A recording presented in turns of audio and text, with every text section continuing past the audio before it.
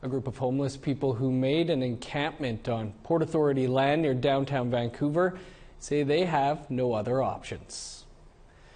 Last week, a judge issued an injunction to have Crab Park cleared. Supporters came out to show their support, and advocates say they want permanent housing. Vancouver has offered hotel rooms for the homeless, but the 100 or so people here say the hotels would not take their pets, and there are nowhere to store their belongings. It's as though I'm at home. I am at home in this place, and these are people that are part of my community that help me be safe. These people that are in these tents keep me safe and feeling comfortable and feeling like I belong.